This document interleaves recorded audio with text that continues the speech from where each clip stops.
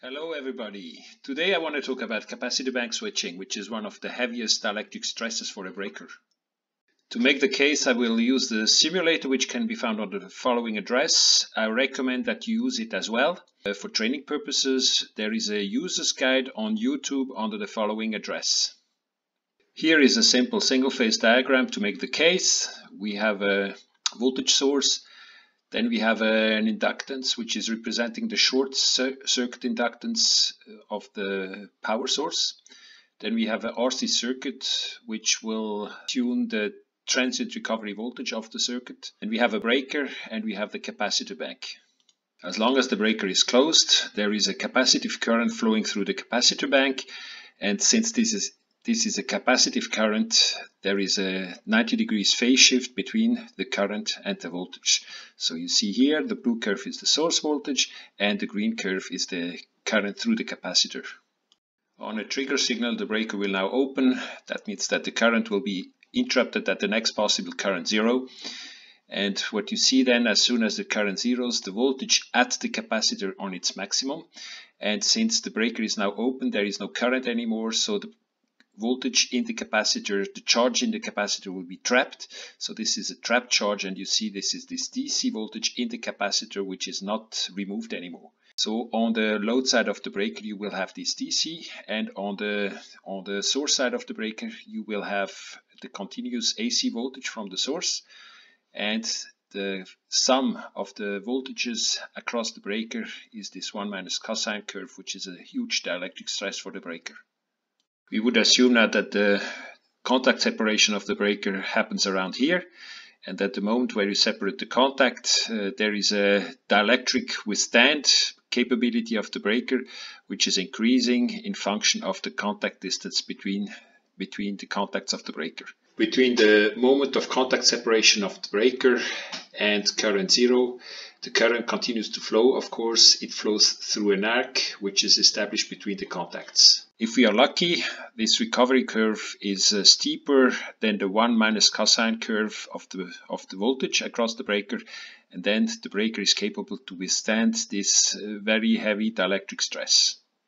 If, however, we would open the contacts a little bit later, 1 or 2 milliseconds later, we would see that the dielectric curve is shifting, and then obviously the dielectric curve of the breaker, the withstand capability of the breaker, would hit the recovery voltage across the breaker, and then we would get the breakdown. I'm now on the simulator. I have set up the circuit. You know how it works in the meantime. So in the first phase I just tune the recovery voltage of the source side. Therefore I open my circuit, I open my breaker, put it to 0 and leave it open. So this is now just for tuning the recovery voltage. I do it for 20 milliseconds run. So you see this is now the recovery voltage. You can adjust it by the shifters here. And let's assume that this is now correct. For the next phase, I now go to the breaker. I close the breaker and I ask it to open after 238 seconds, so 238 milliseconds. Why so much? I want to make sure that I can damp the inrush current oscillation at the beginning of the simulation. And on the other side, I'll also put the recovery voltage strength at 75 kV per milliseconds. So then I have a quite steep dielectric recovery capability of the breaker. Let's now run this case and see what happens. So the first 100 milliseconds is to damp the inrush, the second 100 milliseconds as well. And now we see that the breaker was able to interrupt the current at current zero, and we see this 1 minus cosine, and we see the trapped voltage. At the last simulation run, the breaker was able to interrupt the current, and now we shift the contact separation even closer to the current zero. Last time it was 338 milliseconds, we go now to 339, and of course we have to close the breaker, and let's see what happens now. So first run 100 milliseconds inrush current, Second round still damping the inrush current, and now it should open. And what you can see now is the breakdown of the voltage, because the slope of the recovery of the breaker is not high enough, so it cannot anymore withstand this voltage across the breaker. When there is a breakdown in the breaker, the trapped charge in the capacitor swings around the source voltage, and at the moment of the breakdown the source voltage may be close to its maximum. If the breaker is now capable to interrupt this swing current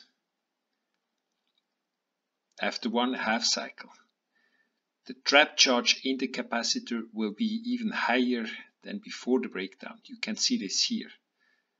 This is the voltage before the breakdown, and this is the voltage after the breakdown, and you can see that the voltage after the breakdown is close to double as high as before the breakdown. This is exactly what makes capacitive switching so dangerous.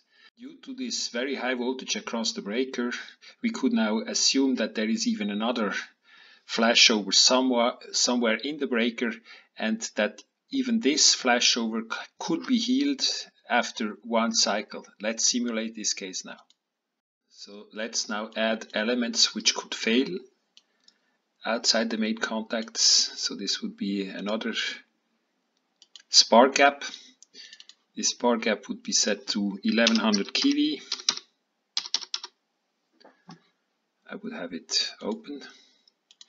And in order to make sure that this spark gap would be able to interrupt the current, I just add a diode in series.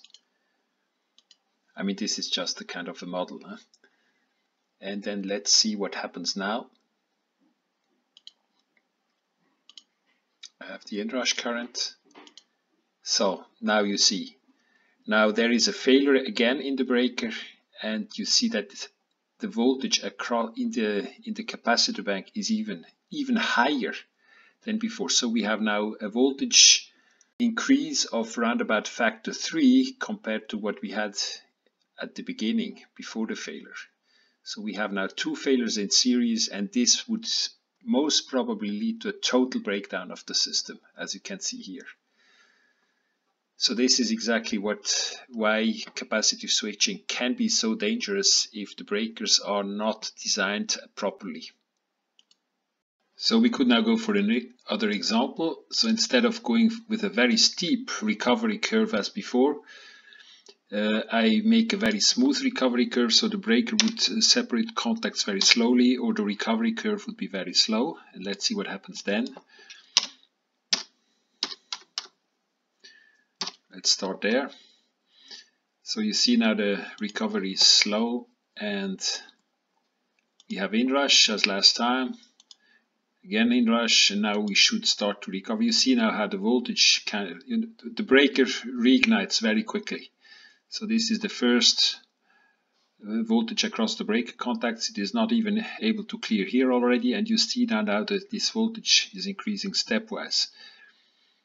Yeah, and it continues to increase, and it can really get to very, very high over voltages after a certain time. So you see in this case the over voltage reaches probably factor 4 times what we have now from the nominal point of view. You see, this is the maximum you can get with a very slow opening breaker. So it is probably 3 to 4 times higher than the nominal voltage, and this would definitely damage the capacitor bank. The effect we have now demonstrated for capacitive bank switching can also happen on transmission lines, because also transmission lines have a capacitance. Please go and have a look at the simulator, which is under this address. You can get hands-on experience. This is the best way to learn and practice.